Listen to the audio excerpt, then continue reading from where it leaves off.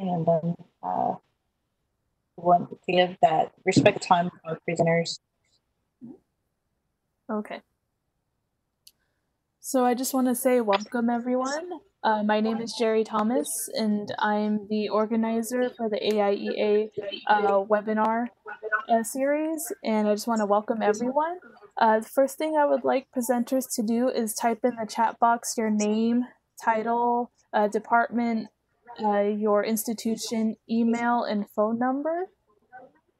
This is just to have the attendees know who you are, and then if they have any further questions after the webinar, just how to contact you later.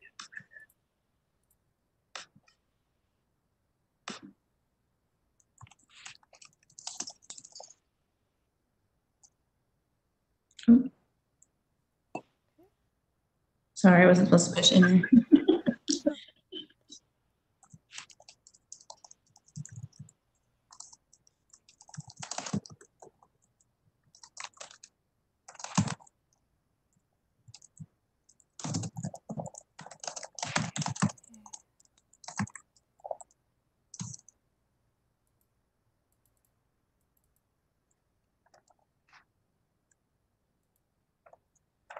So the disclaimer, basically we just want everyone to know that this webinar is being recorded, and the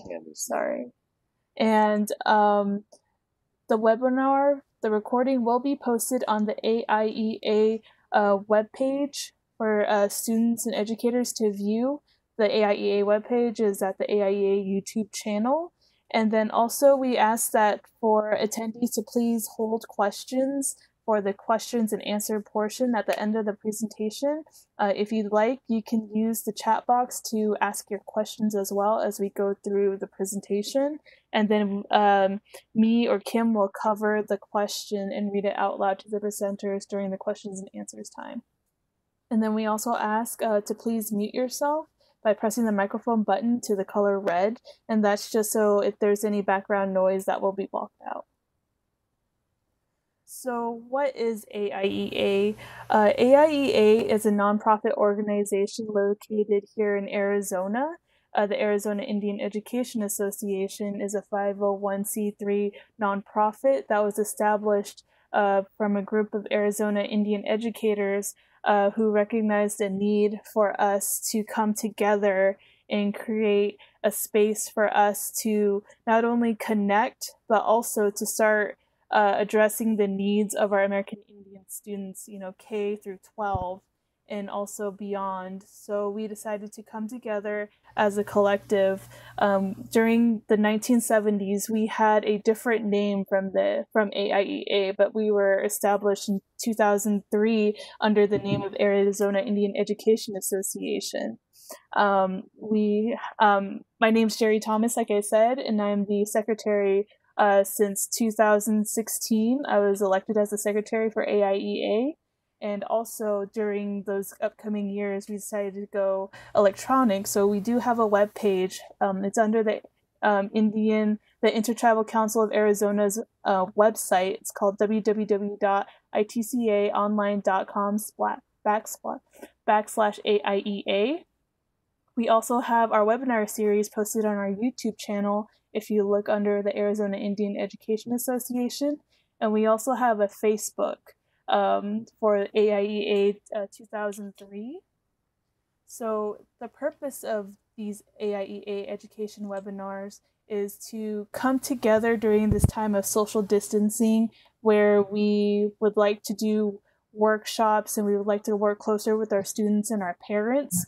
For AIEA, one of our needs that we like to address in our mission statement is that we want to connect with these parents, these families, with these caring adults who look after our American Indian students who want to better help their students. And sometimes, their services aren't met at their schools. So what we would like is to come together and to address these issues in a more, convenient position. So here, we're working online, and one of the things that we noticed for May is that a lot of students are graduating. They're trying to decide if they're going to go through college or if they're going to take a career path.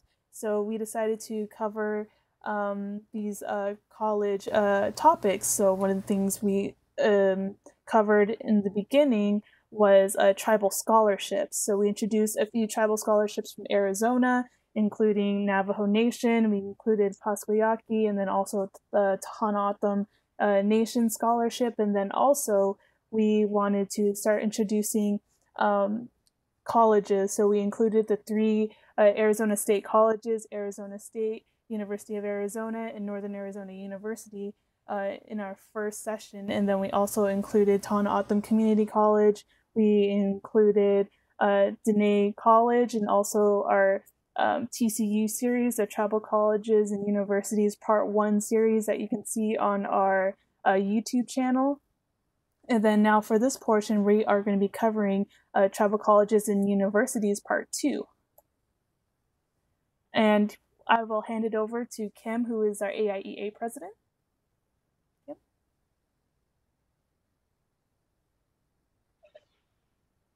All right. Well, now Hatzo and Toya. My name is Kimberly Dinkopik. As Sherry mentioned, I am the current president for AIEA. We also include legislative effort issues that occur throughout Indian country, and this is something we also highlight during our general meetings that we want our membership to be aware of and to keep abreast of what's happening throughout Indian country, because it may directly or indirectly affect them because we work with so many students and families. And so one of the things that we like to highlight are actually on the local, state, and federal. These are just a few examples of what we touch base on and highlight. For local issues, we talked about the House bill for the state of Arizona, which was number 2120.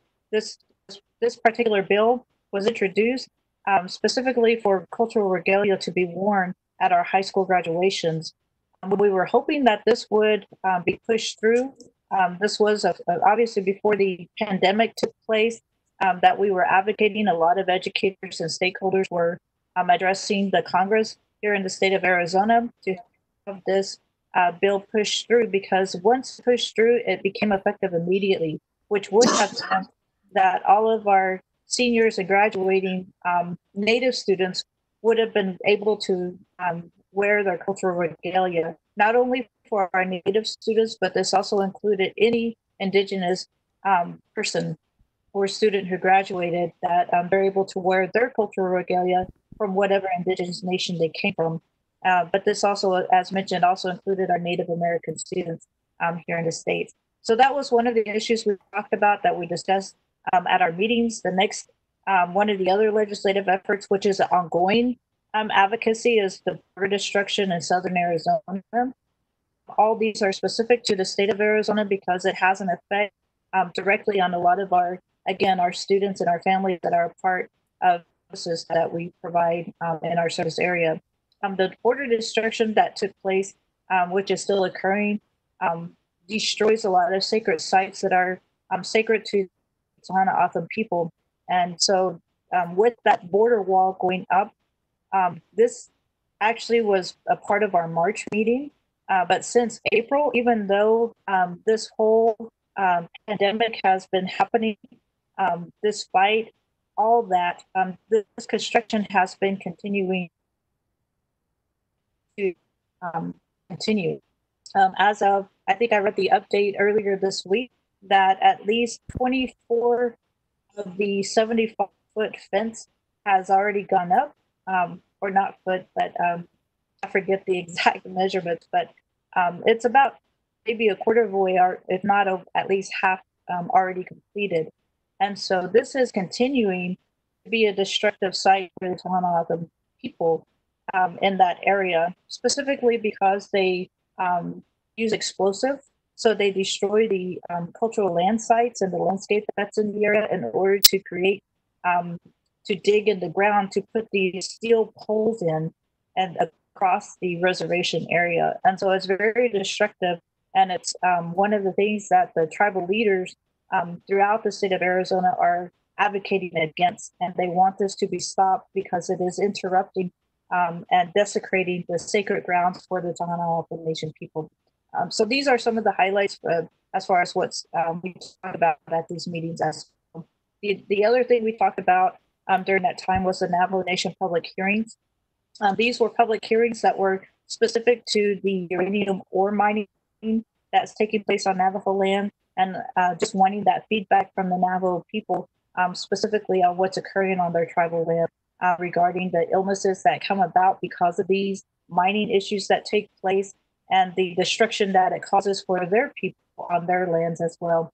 And so these are some of the local things that we talk about on the statewide perspective, just to help our educators and our stakeholders and our students to understand what's happening. And again, just to be aware of what's taking place in our area. On a federal level, we talk about, during that time, we talked about it's an Indian child welfare case, the Brackey versus Bernhardt, which is formerly the Zinke case, which was the former director for that. This is specifically because it involves Indian child welfare, the act that was created. This case was brought up by a couple, and a non-native couple from the state of Texas, and they had wanted to adopt children, tribal children, and so they brought this suit against the federal government, stating that the act, the Indian Child Welfare Act, was unconstitutional. The courts at that time agreed with them. They had an appeal, and it overturned that decision. So that's the current decision that it stands right now. In January of this year, they had an en banc hearing where they were going to reopen and rehear the case brought for the plaintiffs for this Texas couple. And they're trying to overturn that decision, stating that the ICWA is unconstitutional. If that happens, what that means for our tribal people, our Native communities, is that any Native children who are involved with foster homes or adoption agencies, the tribes will not have that first choice to bring them back home to where our communities can raise our children. And so if this takes place, then they don't have to ask our tribes, our tribal nations, if that's an option for them. They can look elsewhere and take our children away from our communities and raise them outside. And so the ICWA was set in place to help enhance that cultural perspective, to instill those traditional teachings, and to keep our children, whether it's a member of their own family or a relative, that helps raise children in that way. So that's one of the issues that we really highlight, because our school districts and our schools that we partner with, or that are members of our organization, are really involved with helping and servicing these families. And so with that, this is the reason why we bring up this case specifically. The other thing was just the federal budget at the time. There was a lot of cuts. We talked specifically about the Indian education budget cuts that were taking place across the nation, specifically for our Johnson O'Malley programs that were losing the funding across the board. And so these are some highlights that we talk about during our general AIEA meetings. And so we encourage you, if you would like updates on these, to become a member first and foremost, because there are benefits that go along with being a member of the Arizona Indian Education Association. And so if you have any questions, feel free to email us to our Gmail. We'll put that up in the chat box soon so that you can have access to that for any questions that you may have in regard to what we do. And so I'll turn it back over to Jerry. Thank you.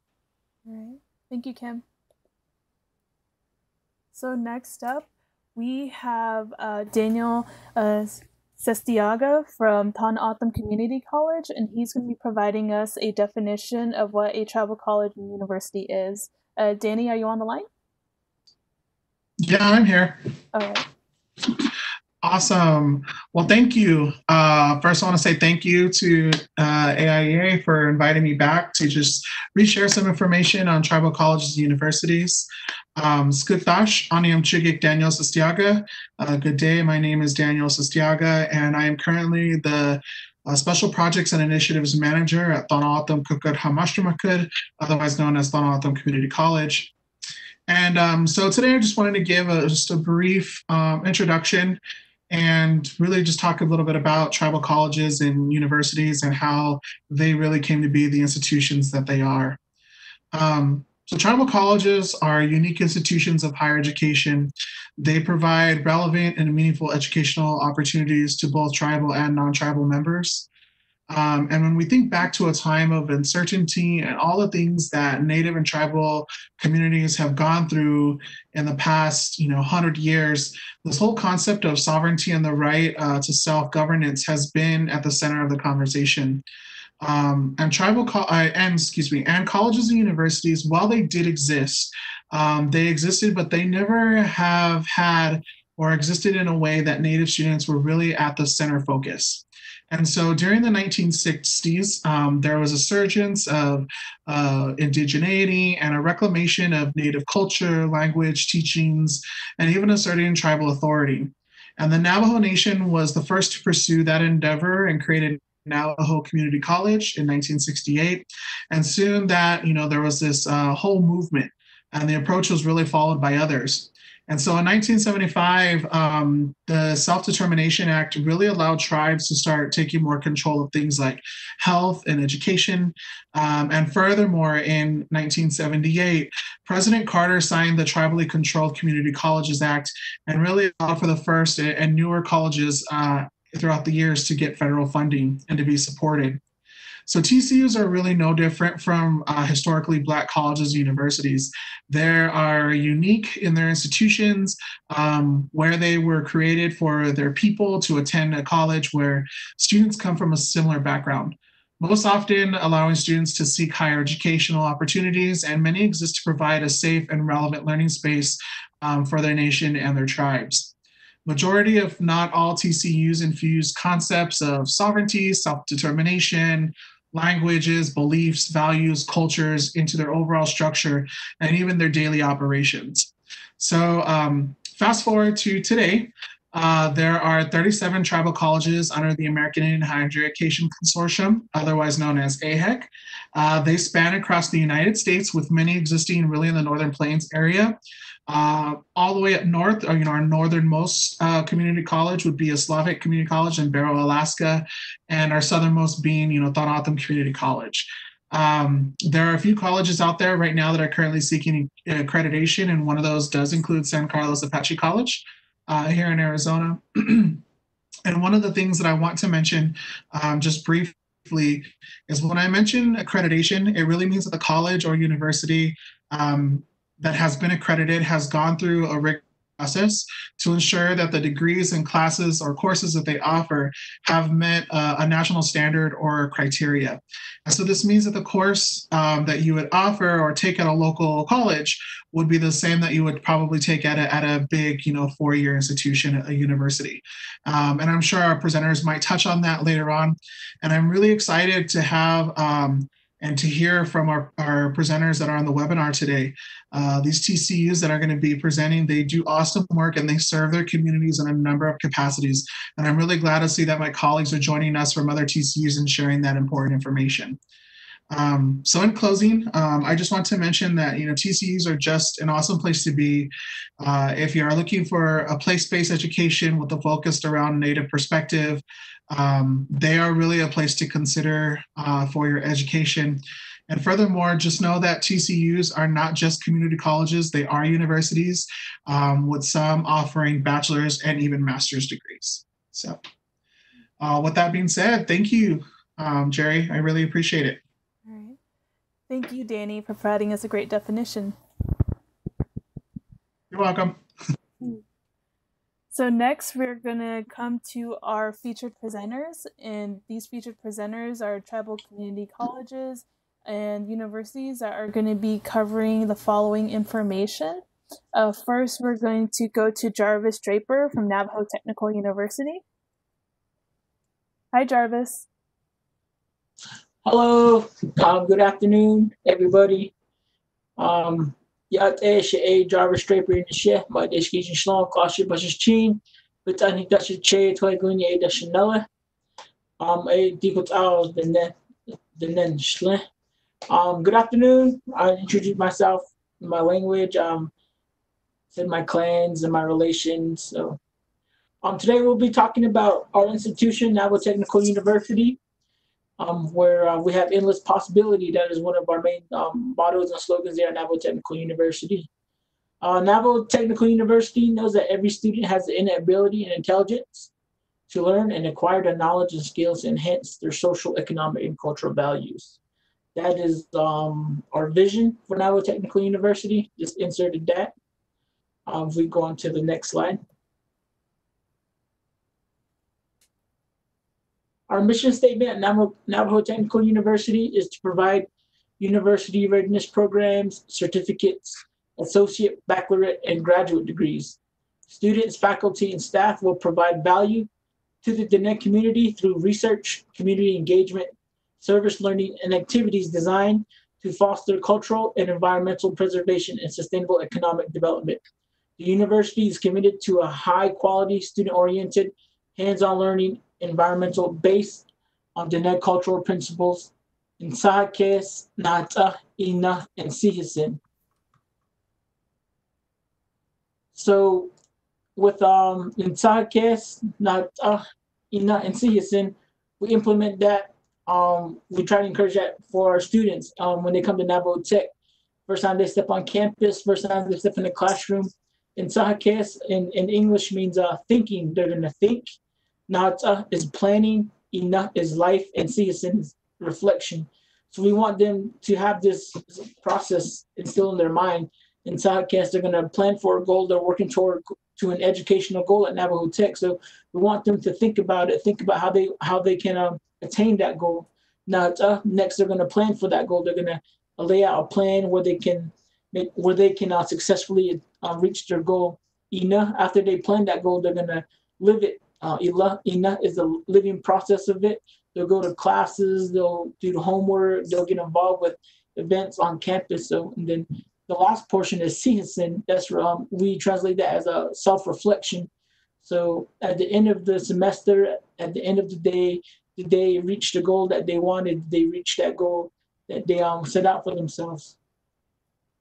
And in the end, if it's a if they're successful, or rather, or if they're successful other than that, unsuccessful, we just want them to go about. If they fail, we want them to restart the whole process again. So thinking, planning, living, and self-reflection. That's what inside Sahakes Nata, and Sihisin means to us.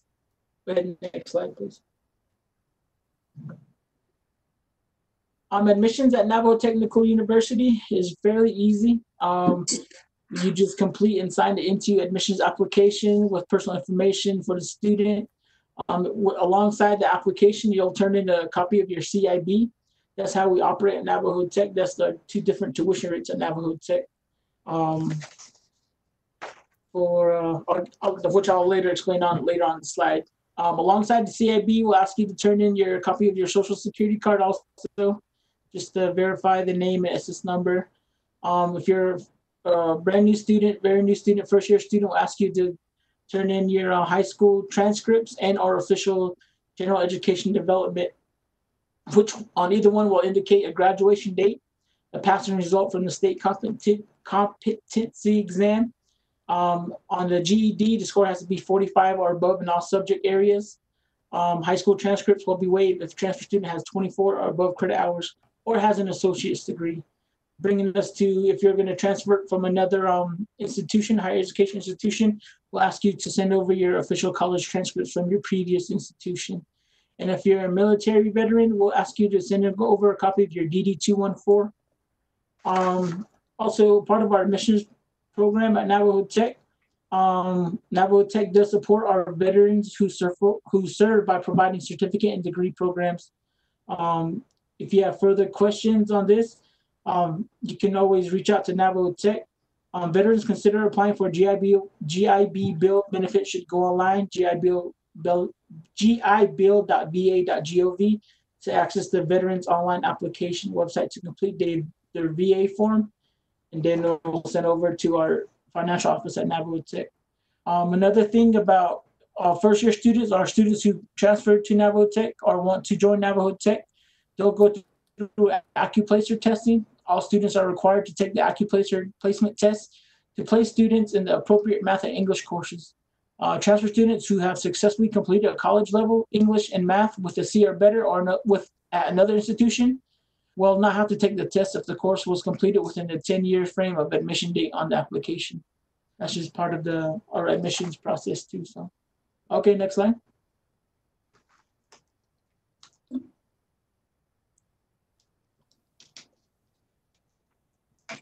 Tuition and fees at Navajo Tech. At Navajo Tech, our tuition rate per credit hour is $71.25. The way we have our tuition rate at Navajo Tech is a CIB holder and a non-CIB holder. So, and our program fee is $125. Our tech fee is $55. Library fee is $50. Athletic fee is $50, and activity fee is $50. So at some of our campuses here in Chinle, we don't have a library, we don't have a wellness center or like a gymnasium, but we still charge these students these fees because it kind of goes back into activity stuff. Like when we throw events, we host events and we do stuff for the students, and we'll use those funds from those fees and apply it here at the smaller sites, like where I work at here in Chinle. The credit rate for a non-CIB holder is almost double the $71.25,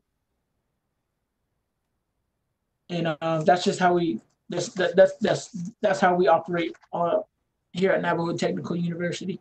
So breakdown on the screen is this is for a full-time student.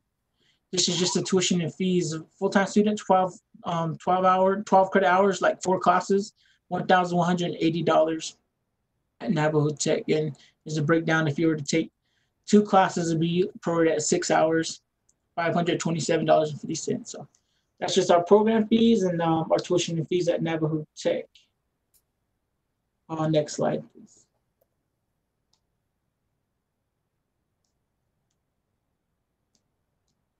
Here's our residential living costs and meal plans. I am a student, former student, alumni of Navajo Tech. So I did stay at our main campus in Crown Point after I attended the Chinle campus.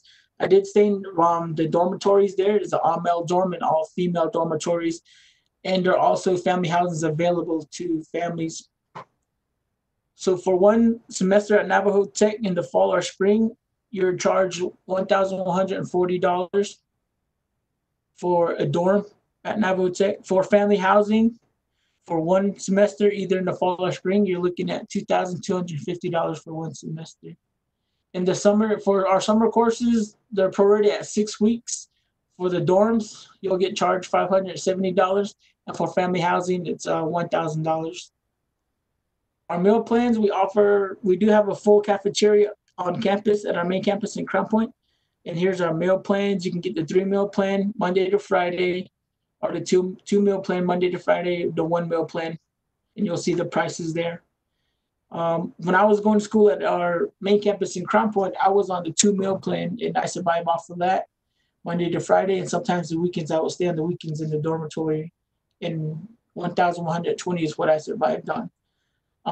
The good thing about our meal plans too, we do have a small snack shop on campus, and you can use your meal plan there for smaller snacks in the evening or in the morning. So we do have that. The picture there is going to be our school did get approved for future dormitories, and that's a little snapshot of what could possibly be at our main campus in Crown Point, New Mexico within the years to come. So we do have that coming.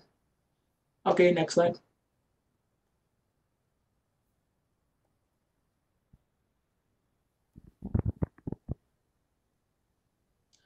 At Navajo Tech, we offer 25 certificate programs, 20 associate programs, 10 bachelor programs, and we do have 1 master's program right now. And that is the only master's program that is offered on Navajo Nation right now. But we hopefully look more from Diné College and ourselves with the years to come, so that's a good thing. On the master's program, it started in 2014. NTU School of Graduate Studies and Research began a Master of Arts degree in Diné Culture, Language, and Leadership. The total graduate credit hours are 39. A bachelor degree is required prior to admission and other documentations, CIB and 3 eligibility letters, 4 tribal eligibility, of course, and 3 letters of recommendation. And with that's a different process. So the graduate program, you'll have to talk to Dr. Henry Fowler. He's the person overlooking the master's program. Then we have our Bachelor of Arts degree in the Cultural Language and Leadership, Business Administration, our Bachelor's of Applied Science degree in Information Technology, Computer Science, and New Media, and also Advanced Manufacturing Technology. Bachelor of Fine Arts degree in Creative Writing and New Media. Bachelor of Science degree in Biology, Electrical Engineering. Our Electrical Engineering is ABET accredited. Early Childhood Multicultural Education. Our Industrial Engineering also is ABET accredited in Environmental Science and Natural Resources. And then here's another listing of our associate's degree. Associate of Arts degree in Counseling General Studies, Associate of Science degree in Early Childhood Multicultural Education and Mathematics, Associates of Applied Science, that's a longer listing, Accounting, Administrative Office, a Specialist, Automotive, Technology, so with our certificate programs, it's pretty much similar to our associate program. You can see the numbers up top. We do have 20 programs in the associates and 25 certificate programs. So those, so once a student graduates with the certificate program, we try to encourage them to pursue their associates, because pretty much we have their certificate and also in an associate's program. So we try to encourage our students not to just come to Navajo Tech for a certificate, but also an associate program and then a bachelor program. That's how I started. I started off with a certificate, graduated, got my associates, graduated, then got my bachelor's. So, okay, next slide, please.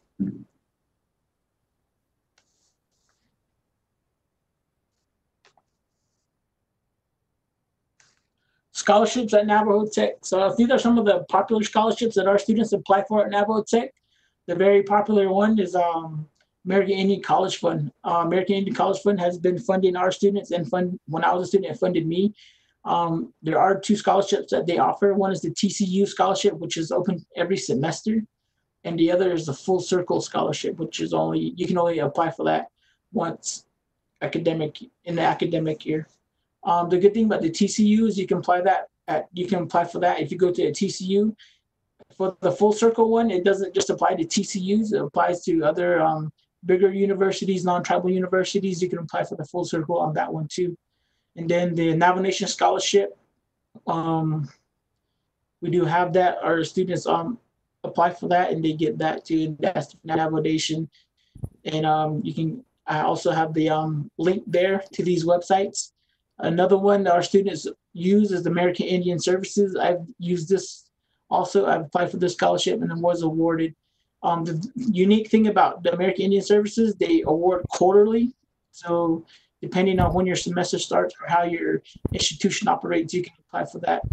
And they do 4 awards quarterly.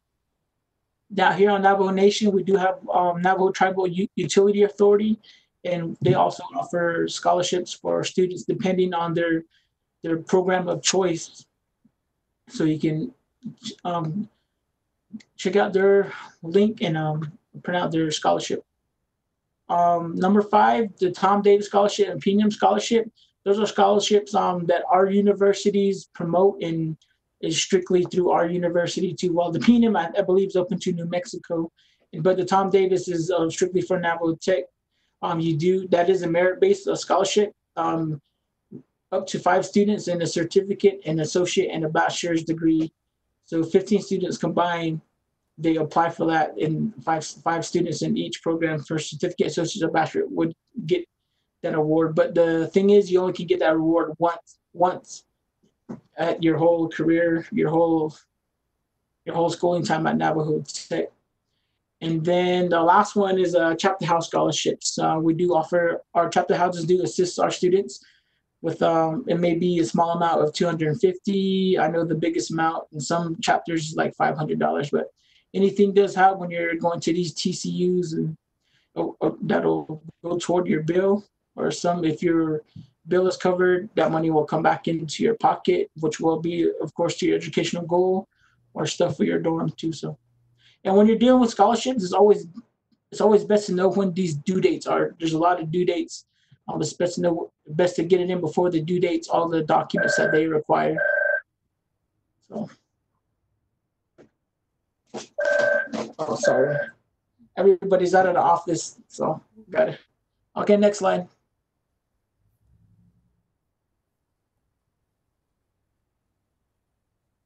Student life.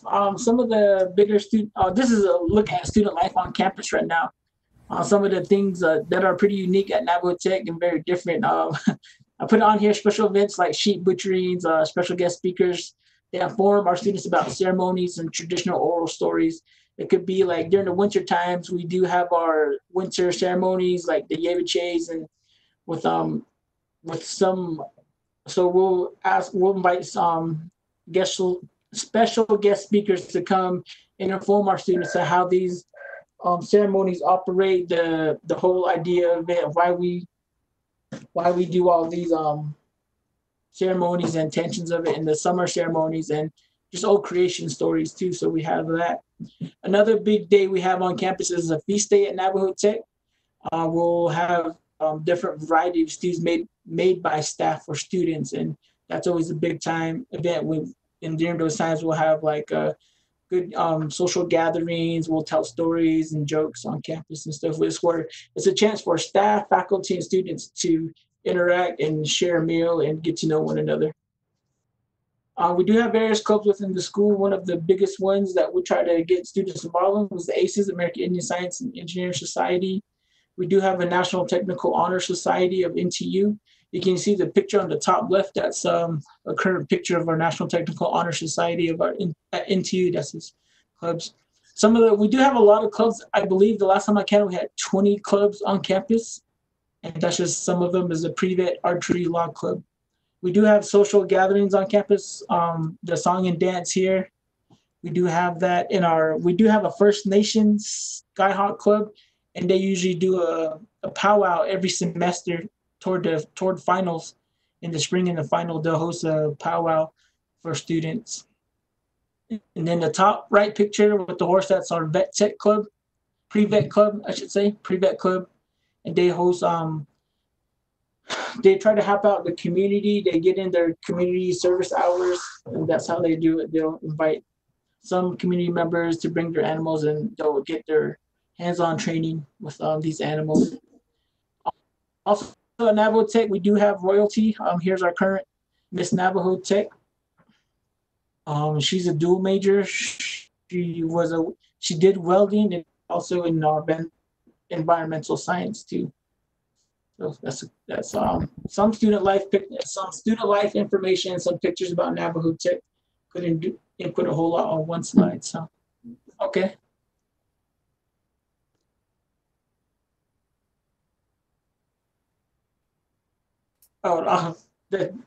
That's just information about myself. You can write it down if you need to. But next slide is going to be our contact information for Navajo Technical University. It's going to be a picture of one of our graduations for Navajo Tech. And we do have President Nez, our Navajo Nation president, who tends to come out to our graduation and influence our students to go further and push themselves, and also try to engage with the crowd, let them know that higher education is possible for no matter your age, don't matter where you come from, don't matter your background. Some contact information on there. We do have 5 campuses across Arizona and New Mexico. Our main campus in Crown Point, New Mexico. Some smaller campuses in New Mexico include the Zuni Instructional Site and the Kirtland Instructional Site. Here in Arizona, we have 2 campuses, the one I work at, Chinle, Arizona, and in Tisnasbus, Arizona. And that is my little presentation and information. Great. Thank you, Jarvis. You provided really good information that I think. Thank you, Jerry, for inviting me to this. Thank you. Thank you. All right. Next up, we're going to have Marissa Lewis from the College of the Muscogee Nation. I appreciate it so much. Oh, you're welcome.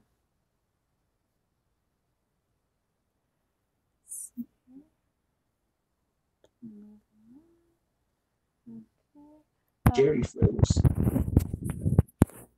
Oh, I'm sorry. Yeah, 1 second. Can everyone hear me? Yes. Okay. All right, sorry. We have Marissa Lewis from the College of the Muscogee Nation. Marissa, you can start whenever you like. Hence J. Estongo, Marissa Lewis, George of Gados, Muskogee, Adawa, Notchoga, Mahaga, Sahawija, Adaki. Hello, my name is Marissa Lewis, and I work at the College of Muscogee Nation.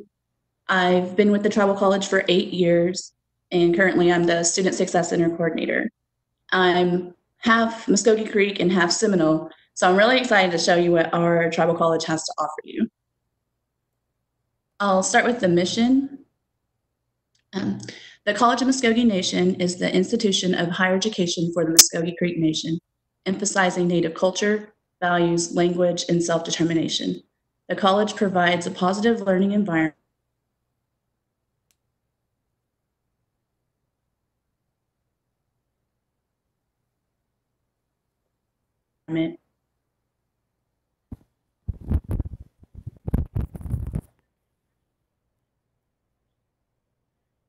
academic, encourages lifelong professional development and advancement.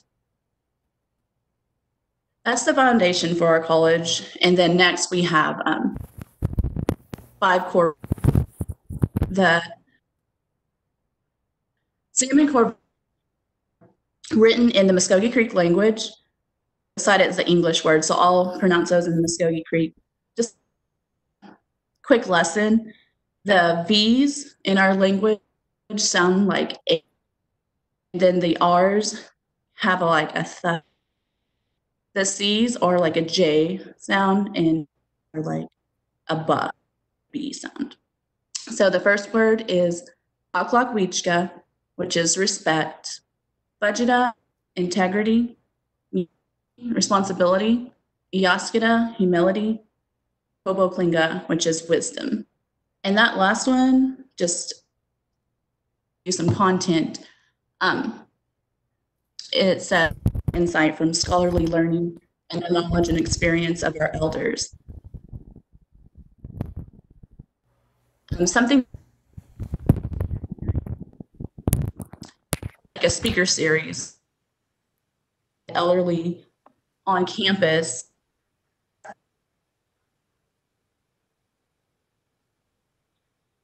With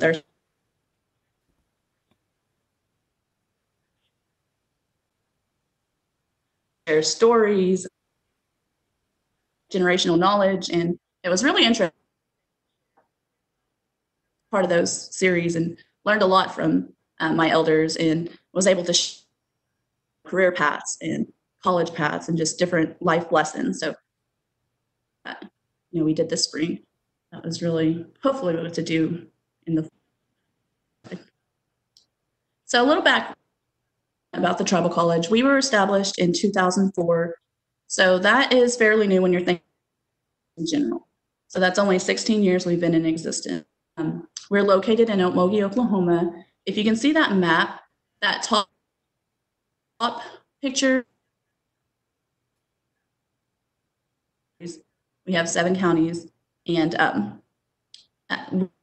in the middle of Muscogee Creek Nation. And then under that is the state of Oklahoma. So you can see where we're located as in the United States. So we're right in the middle of the United States, towards the southern part. We are a 1994 land grant institution and are accredited by the Higher Learning Commission. As Daniel was saying, that is a long, rigorous process, and we initial accreditation in 2016, so that's only 4 years. After we are accredited for 5 years, then we can add more programs. You'll see later that we have limited, but hopefully in the future that'll change. And a little bit of background on our fall enrollment. We had 204 students enrolled at CMN for fall. Now we are fairly small, so that's pretty much like our students going to high school. It's along the same context. So our class have any more or more than 32 students per class. You get that one-on-one attention from your instructor. I feel like pretty much we become family here. All that, we know all of our students and our students, so we start to become family by the end of it. So it's a really good environment. Out of those 204 students, 160 of those were full-time, 106 and 98 were male. So that's a good ratio, male to female relation. Next slide. Degree, associate degrees, and then we have 2 certificate programs, and then hopefully to add some more in the future. So we have Native Studies, Tribal Services, General Studies, Gaming, Criminal Justice. We have a certificate in gaming and a certificate in Muscogee language. Now, the majority of our students have graduated with the Tribal Services degree, or we have this degree program. That is more if you're gearing towards working for the tribes or tribal entities. We also currently now are seeing that the majority of our students, that's just like a broad general course for if you want to get your degrees, your core courses done, and then transfer to a more specific degree program. As you can see, ours are kind of, if you want to go into the gaming industry or you're looking to work, for criminal justice system or tribal police, those go into general studies. But for the certificates, overall processes of the gaming industry and the Muscogee language, you'll be learning the language, reading, writing, and speaking. So, they give a percentage for employees that can speak the language. So we have a lot of tribal members that will come and get the language, and then they get a pay increase for knowing the language and being able to speak. So that's one of the degree or that certificate. And then I wanted to mention a couple of advantages of attending a TCU. Now, this isn't all of them. This is just what I wanted to highlight and what kind of pertains to our tribal college. So if you decide one of these degree programs is something that interests you and you want to come to our school, the majority here are Native American. You're going to have 98% student population are Native. That's almost every year we have 98, 99, 97%. And then for fact, I think the last time that we did the numbers, it was about 70 to 80. And of course, that changes with turnover. You're going to be taught by Native instructors and go to school with other Native students. And then also our courses, our curriculum is culturally influenced. One thing specific, life skills lessons. So that's class or after class, and we'll talk about shared experiences, pretty much just getting us to talk and see how not so different that we are, what things that we have in common, more of a community building and just learning from each other, that shared knowledge. So that's something that's really good. And I know that other courses are doing that as well. And then to cultural preservation, such as the language, even with our buildings, they have cultural emphasis, the language on signage. We have days where we encourage speaking only. And then, of course, like all activities are culturally influenced, like we'll a friendly game of stickball, or we'll do like stomp dance demonstrations, different things like that, moccasins, and just different activities. Of course, affordable higher education. We strive here at CMN to graduate debt-free. We don't offer any loans. And we try to provide as much scholarship funding as we can. So I find that most affordable compared to other colleges and universities. Okay, next slide.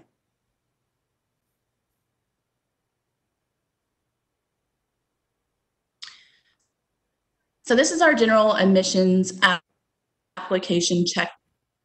I submitted the form on, or gave an example of the form, and then the checkpoints. You will be able, you'll have to sign a CMA agreement, just acknowledging that you understand you're entering college and expected of you. You'll need to submit records like your vaccination, your official high school or college transcripts, your ACT scores, your tribal citizenship card, a driver's license, state issued ID, and we'd also FAFSA. This is just to benefit you, to make sure that you receive all the funding that you're eligible for. So this process, just general admissions. We also have concurrent admissions, and that's for high school students, and then special admissions if you only want to take like our basket weaving or flute making classes, those kinds of things. And you can find those applications on our website. So next slide, please. Cost of attendance. So tuition at CMN, it's $146.50 per credit hour. We also have a supplementary fee of $18.50. That's for like your college IDs, your fitness center, computer lab, those kinds of fees. You have a late enrollment fee of $10. How if you wanted to stay in the dorms, it's $18.15 per semester. And we have 80 people. They're single living and they fill up pretty fast. So I want to let you know, if you are entering your application and your housing application as soon as possible, because they quickly. And our residential meal plan is $1,200, and then our commuter meal plan is $80, which is, you have to have 9 hours or under, which is considered part-time. And book supplies, that's just estimation, and it really depends on how many credit hours that you take.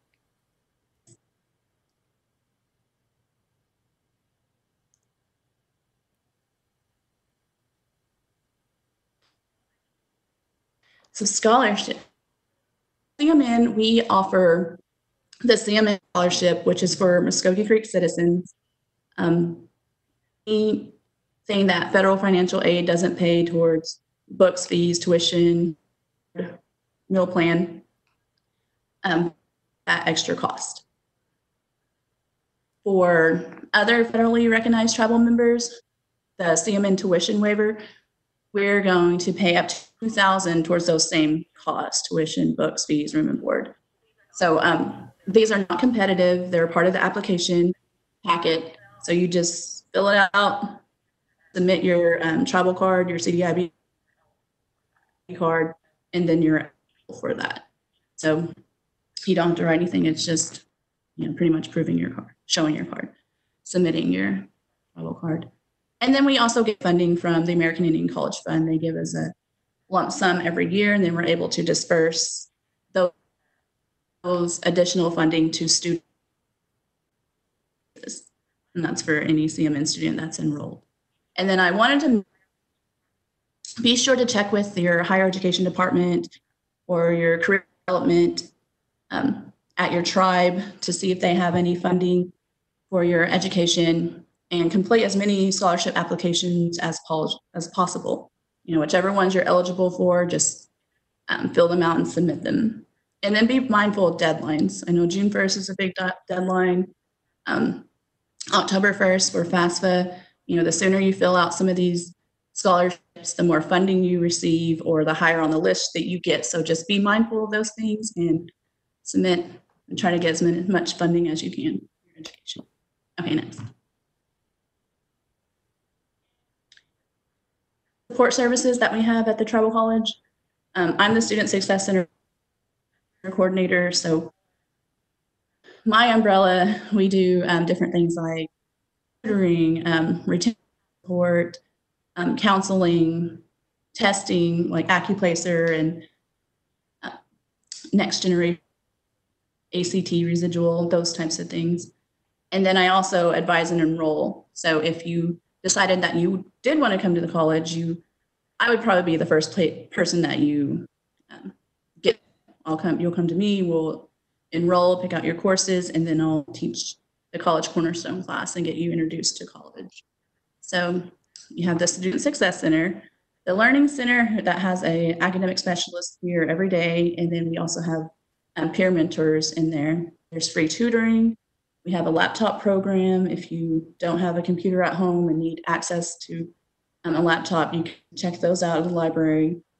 We have health and wellness programs. They put on different events like we do yoga class, stress relievers. We have little sand gardens, and we've made all kinds of different things in that. I think weighted blankets, or it's not a class, but that program. And then we have emergency aid funding. For instance, let's say your car breaks down and you need help getting to school. We can take care of some of those emergencies. You just have to fill out an application, and then we'll see if you're eligible for that or not. And then paid internships opportunities. We have students that are interested in paid internships. We had one student in particular, she was in the criminal justice degree program and went and interned at the Light Horse and was offered a job at the end. So we've had good success with our internships.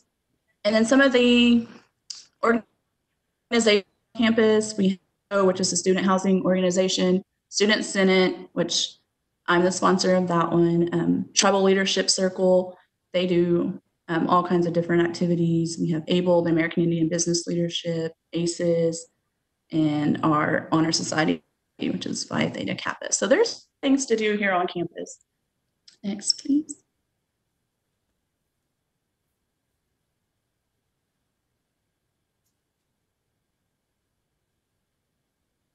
And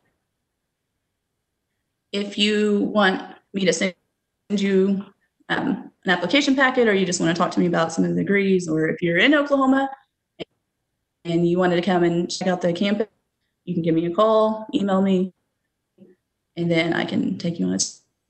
And then there on that little picture is our school code in case you allow FAFSA and send us your financial aid award or anything. And then it has information like our website, which is cmn.edu, where you can find all of this information on there as well. So thank you for listening to me. And it was a pleasure talking to you guys. And I hope I see you here on campus. Great. Thank you, Marissa. That was really good information.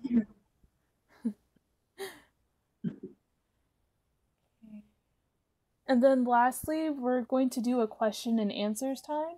If you have any questions for any of our presenters or AIEA representatives, you can use the chat box or unmute your line to ask your question.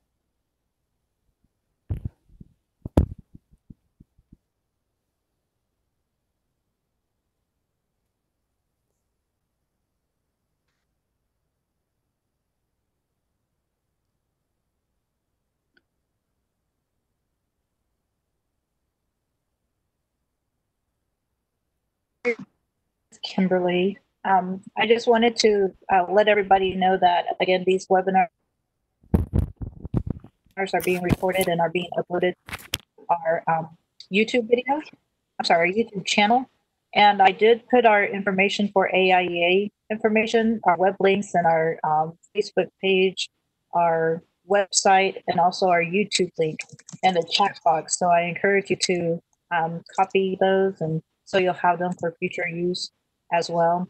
I also included some many resources that we've been providing at each of our webinars, as far as our FAFSA, the Navajo Nation scholarship information, and also the American Indian College Fund.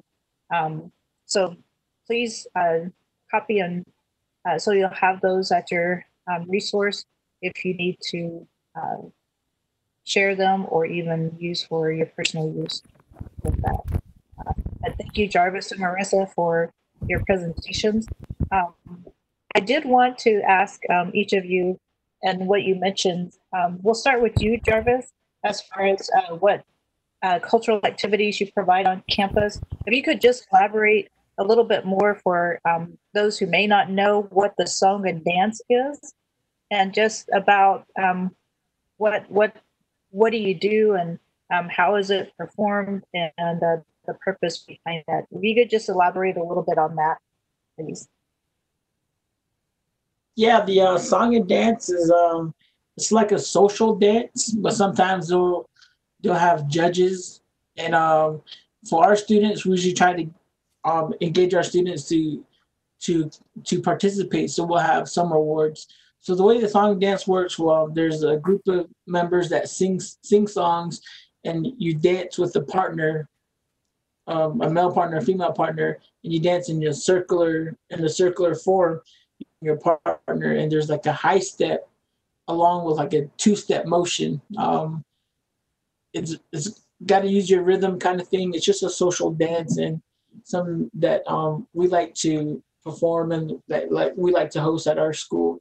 It's a time for our elders and some of our youth and some of our students to engage and just engage one another's communication and just be amongst one another. So just like sometimes we do have some students who questions like, what is the purpose of this? And then we'll let them know, or we'll ask them to sit down with an elder and any questions that they may have, and they can talk to that elder and learn a little bit more about the song and dance. I, for one, I've won second place before.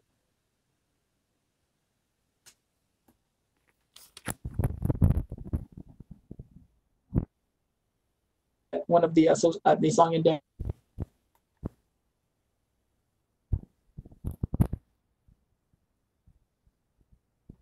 You got to ask different partners and Navajo songs. Nice.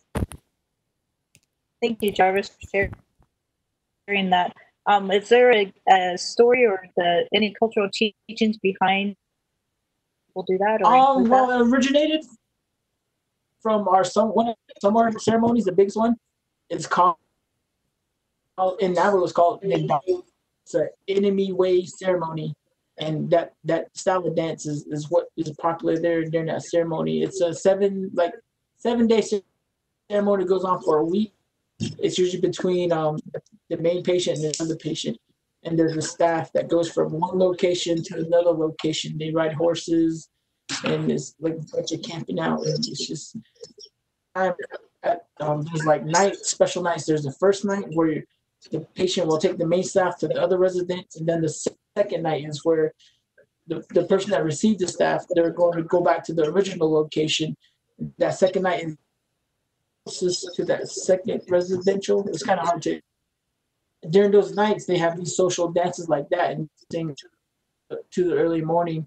There's a huge bonfire, and people just sing and dance all night. The way that works is you don't dance with your same clan, you don't dance with your same relatives, so you are related to, and that's how that works. All this is just same time, and that's what it originated from, the song and dance. Now it's more social. It's not dance, it's more social and more for engagement, but we still ceremony calling in Da is the Emmy Way ceremony, and that's kind of like where it originated from. It's, for social gatherings and stuff like that. We do have one question from the chat. Is there a no, not in state or out of state, just the CIB holder and CIB holder. That's how our tuition rate different. So we don't have Not in state or out of state. We don't have tuition either. Yeah, it's just if you're federally tried with the CIB, then you'll get the CIB tuition. CIB holder, you'll get the non-CIB tuition rate.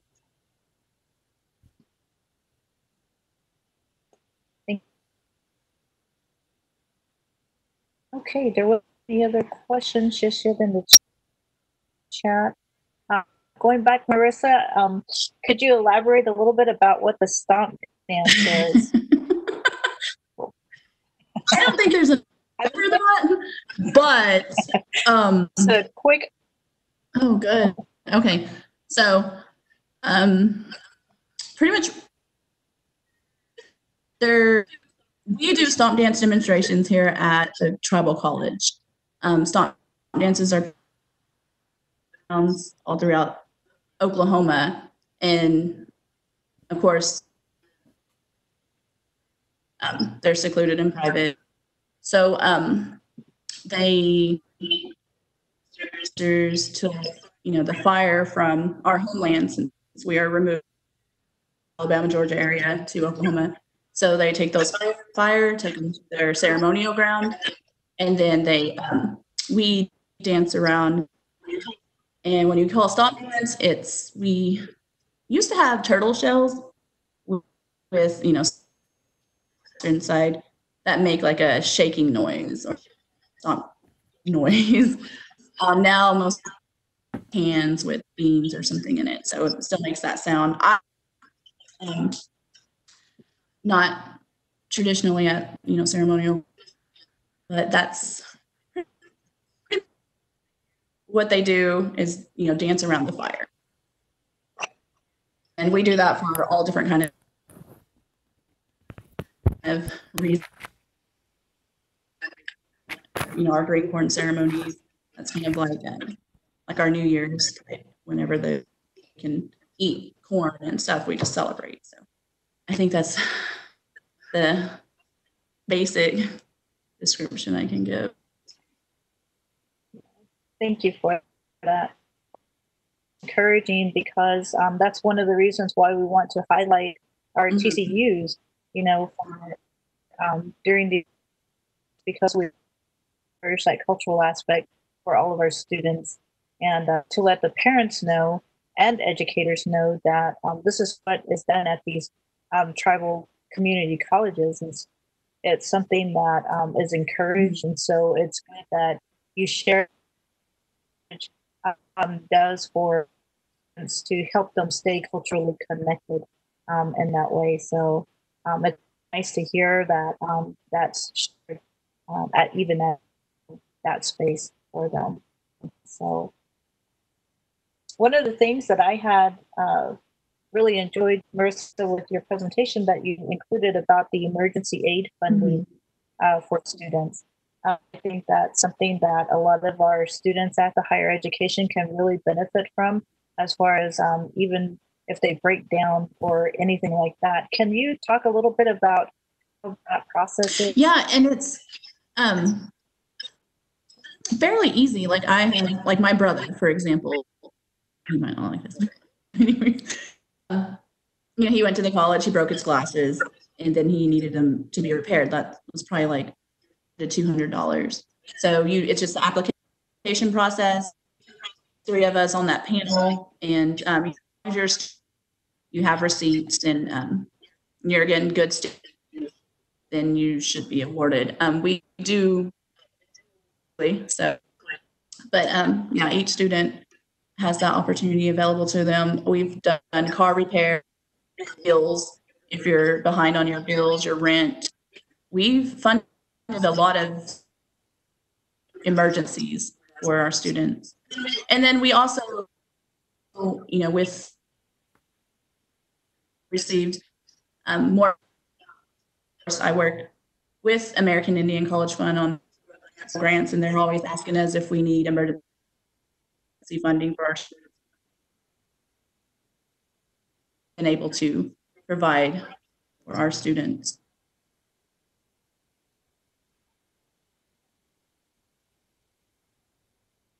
That funding was of your students. I know a lot of universities are providing that assistance to students, as far as our state, with the state of Arizona, from our tri-universities, from ASU, U of A, and AU. And so it was questioning on whether that's provided at the TCU level as well. So Jarvis, is that being provided? Yes, we do have emergency funding where students would also, like Marissa said, it would cover some some bills if they need any phone bills, anything that'll help them come to make it to class. Vehicle problems too, that bill would go toward that, just like electric bills, kind of giving proof that okay, we're here now for you. This is what we can help you with to continue to make it to your class, to continue to come to Navajo Tech too. So we do have that emergency funding for our students as well. Thank you.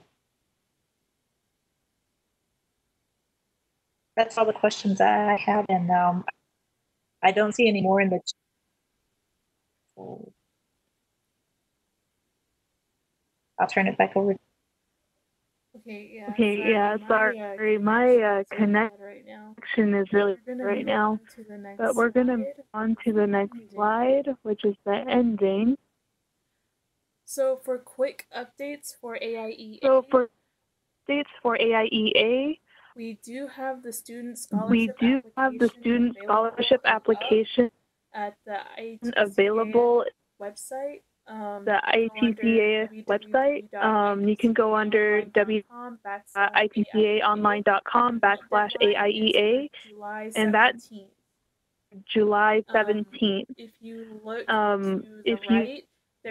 to the right, there is an image, and this is what it's going to look like. And this is what it's going to look like when you web page. Go to the student scholarship is right page. there, and it's the student scholarship. The application. And it's going to have that click to download the application, but the image, and it's going to the PDF format for that application. We are still planning AIEA Protecting Our Land Summer Youth Camp. It's going to be a virtual Protecting Our Land Summer Youth Camp. It's going to be a camp planned for hopefully July 2020. Right now, the planning committee is hoping to do a 4-day camp, and it's going to be virtual. We are still trying to figure out which platform that is going to. Once we have more information, we're going to give the monthly meeting out to our AIEA listserv. Next, we are still planning our second annual AIEA Educators Banquet. The tentative date is September 12th. That's Saturday, and we're hoping to do from 1 to 3 p.m. to accommodate those not from the Phoenix area that are arriving not from the Phoenix area, but from around Arizona. And right now, we are tentatively setting this date just because the social distancing measures, we are hoping to do an in-person award ceremony, which will be at the Phoenix Indian Visitor Center as we did last year. But if not, we are also pending for the option platform to be used to give out the award. AIEA membership drive. We also have our AIEA membership drive, which the membership application is also up on the ITCA webpage.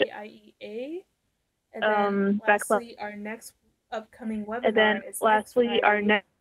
It's going to is next Friday. It's going to be Native right now, American tuition waiver. Is for Fort Lewis. Now, all we have planned is for Fort Lewis College from Colorado. We do have 2 others on deck as well. We are still planning for that, but once we have the information available, we're going to set that out to our AIEA listserv members. Again, my name is Jerry Thomas, and questions, you can send any of your inquiries at Jerry, JERRI.CHO online.com, at ITCA. Direct cell phone number. You can call my direct cell phone number 480-456-67. And I just want to say thank you. And I just want to say thank you for everyone. Also, thank you especially to meeting, and also thank you especially to our presenters. You know, we appreciate all your hard work and dedication to our students, but also our audience and for volunteering your time. Does anyone have any questions before we end this meeting? This is Kimberly very quickly, Jerry. For those on the call, I did put the link for our upcoming webinar series next week. As Jerry mentioned, that's going to be our Native American tuition waiver webinar. So if you want to copy and paste to a Word document, so that way you'll have it. Link there for next Friday, the 29th. We will start at 1 which again would be 1, 2, 3. What time would that be, Marissa? 3 o'clock. Sorry, 3 o'clock Central Time. 3 o'clock. And so we do want to try and get as students on the webinar sessions, just so that they could have this information. In Haskell Indian Nations University, Fort Lewis College, Dartmouth College, out of Eastern Far East, and so we were not. Please be assured that we will get them to participate in future webinar sessions. But again, the webinar session for next week, I posted in our chat group. I'm sorry, in the chat box. So if you want to paste that information to where you can have it. Also, for our membership drive, as Jerry mentioned, accept cash or check. If you go to the our website under ITCA, which was provided, again, chat box area, it has the information on and the address on where you can submit that check to, or if you want to, hopefully we'll convene that we will be able to take cash at as well too. We are in person and meeting in person. We do accept cash or check, either way, which is more for you. We do offer organization memberships, offer the LEAs, which are usually your school districts. And then we do also offer individual membership to AIEA. Right now, the Square, which would be for card payments. Just we're in the process of looking at alternate ways of accepting, but as of right now, we only accept cash or check for the member. Membership does run from, it is a yearly membership. Again, there's benefits that go with being a member of AIEA, including significant discounts to our summer camps during the registration process. We do offer a significant discount to, if your organization is a part of AIEA, all students who attend your organization or school district get the same discount. As well as our educators banquet, there's a significant discount on participation rate. Offer a lot of benefits that come along with it. So I encourage you to look at that. And if you have any questions, please send us your questions to our email at aiea.est2003@gmail.com.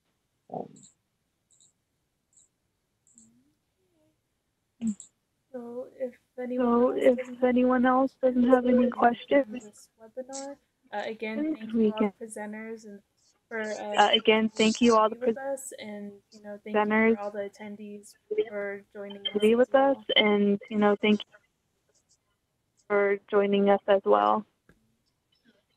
Yeah, thank you. Yes, thank you, everybody. All right. Have a good weekend. Thank you. Y'all be safe. Bye-bye. Thank you, Jarvis.